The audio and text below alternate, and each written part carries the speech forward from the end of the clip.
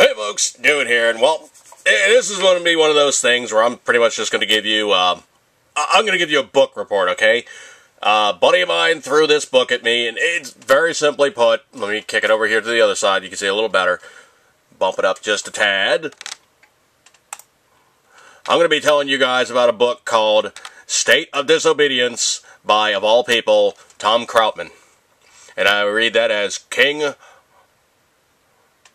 Robert, Adam, Time, Mary, Adam, Nancy. And I'm using the civilianized forms.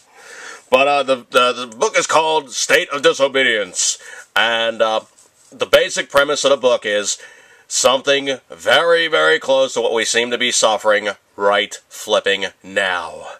A despot has gotten into office, and they are kind of tweaking things up. Now, the story is basically the president takes place of the first woman's elected, Wilhelmina Rottenmeier. I guess you guys can read who that one was and who he really was talking about, but Wilhelmina Rottenmeier is probably the pretext, carbon copy of, well, I'm just going to say it, it's probably a carbon copy of Hillary Clinton. And the status in which she tries to overthrow every aspect of our standard government, our standard status of living, and removing any form of, well, constitutional amendment that she disagrees with. There's all kinds of thought police stuff. There's all kinds of PC action going on. And it gets to the point where she pretty much just gets the country to the point of civil war. Now what really happens is basically a Waco thing takes place, and they accidentally kill the governor's brother in Texas. Texas succeeds, and of course this cannot be something that Rottenmeier allows to have happen should she decides to make a issue and take over to Texas. And of course my red battery light of doom is on, so give me 1 second. Alright, I'm back, and I swear this HD tends to really eat batteries like, well, little kids on candy store freakouts. But okay, so basically the premise is that, you know, Rottenmeier has to take over Texas. There now is a state of detente. If you know anything about Texas, Texas has their own infrastructure in a lot of aspects. They have, well, they got ocean access, okay? They've got their own power grid. That's right. Texas is the only state in the union with its own power grid. It is not hooked into the rest of the power grid like ours are, where if one thing goes down, it messes up with everybody else. No, that's really not going to be the case. But Texas can succeed very simply. Texas needs to succeed very simply. They can basically create some very, very good waves in the water and really give Washington a major shakeup because they got NASA, they've got their own Gulf access, they have oil, they've got everything you possibly could want to have in your own state in one fell swoop.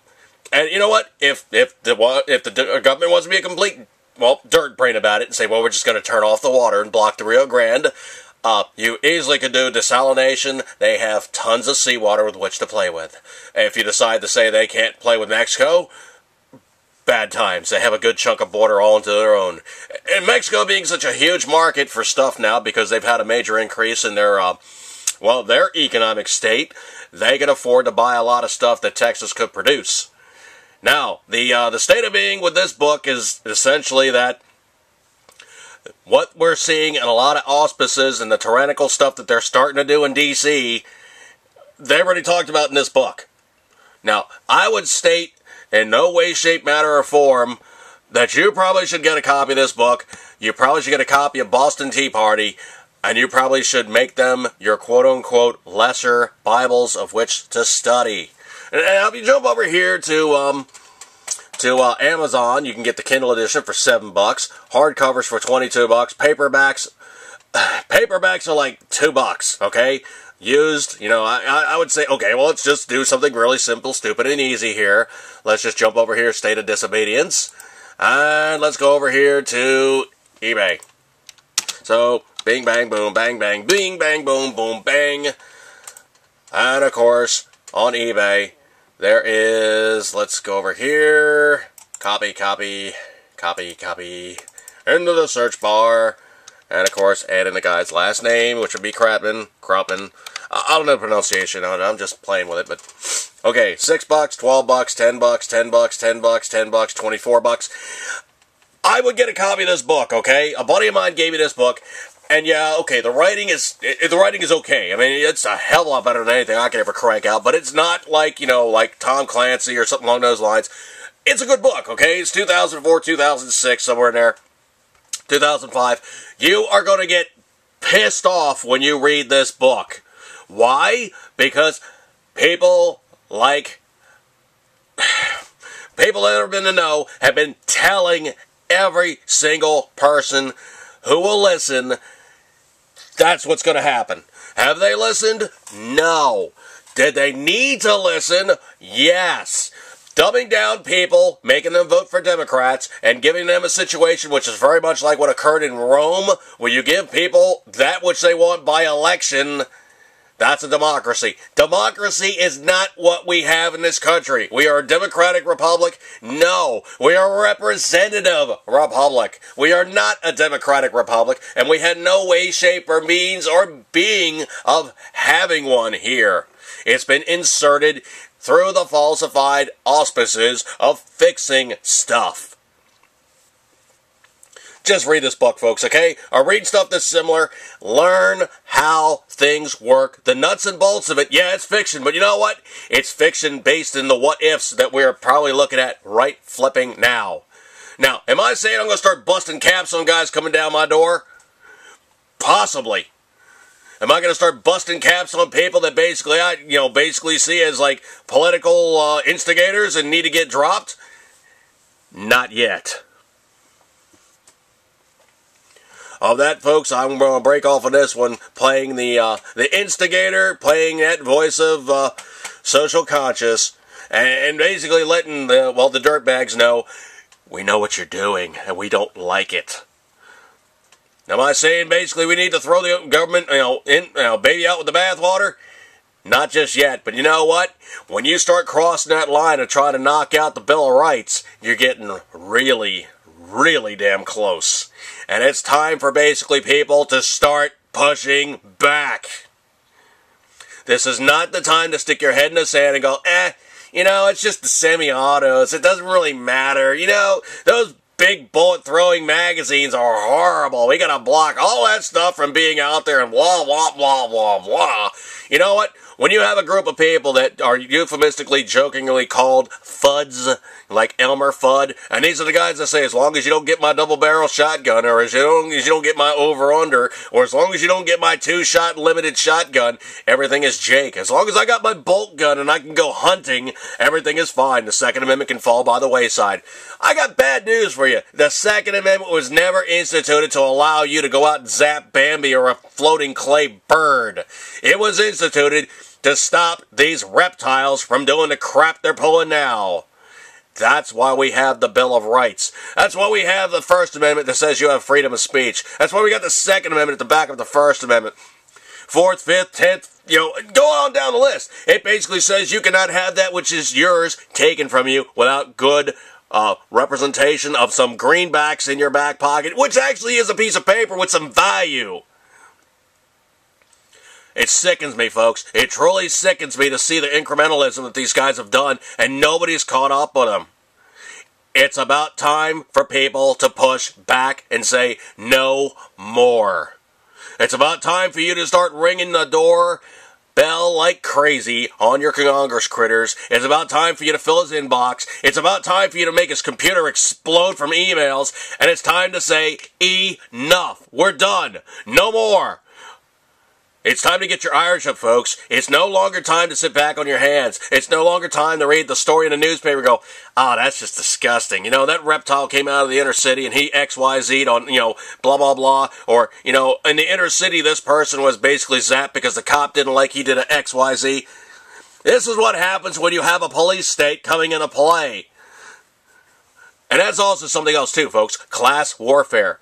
I don't give a crap about the guys in the inner city, and I don't give a crap about the guys not in the inner city. I'm thinking they basically should be left the hell alone so they can live their flipping lives how they choose. But then again, you guys in the inner city, you should not be getting tons of cash off the people outside from the inner city just because you think it's some form of retribution because we were bad to you 500 years ago.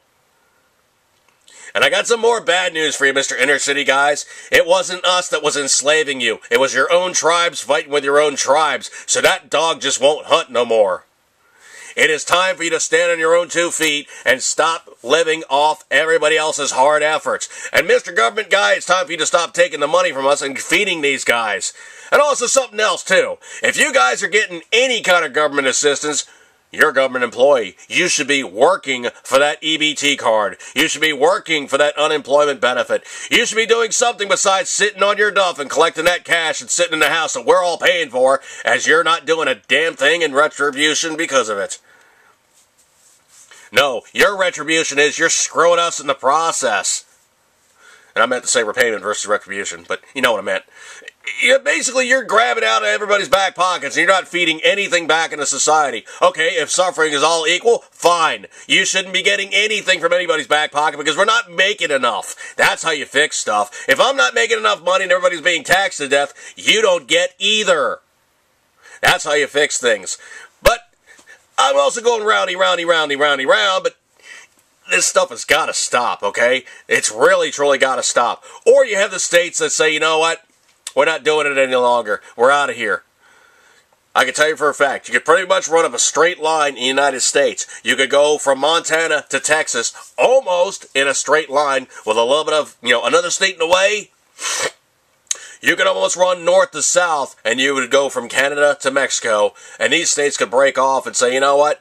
This piece of you that goes through the piece of us that we want back, we're taking back. That part of your state is no longer your state. It's ours. We've now claimed it. That's how stuff works when you really get things going bad. And I can tell you for a fact, folks, we're not quite on the cliff. We're not quite on the edge. But we're starting to go down the hillside, slip down the gravel path, and we're starting to look at the cliff on going to our path of travel. And that's never a good thing when you start talking about stuff like this. But here's the reason for the Second Amendment. When you are seeing stuff like this, you can arm up. And Obama, I hope you're really happy because you're about the best damn gun salesman in history of this country. When you sell out 2 years worth of PMags in the course of not even a month, dude, thank you very much. All you've done now is basically make all those people pull their heads out of the sands and go, maybe I should approach this in a different manner. And I guess you guys are getting tired of looking at that one, so let's jump over here again. You guys are getting tired of looking at that page, so I fixed it. But the situation is such that we need to fix things now. And I'm not saying go out and whack every single person hanging from a pole like Mussolini, but I'm saying, you know what? Mr. Elected Official, you took an oath to defend the Constitution from all enemies, foreign and domestic.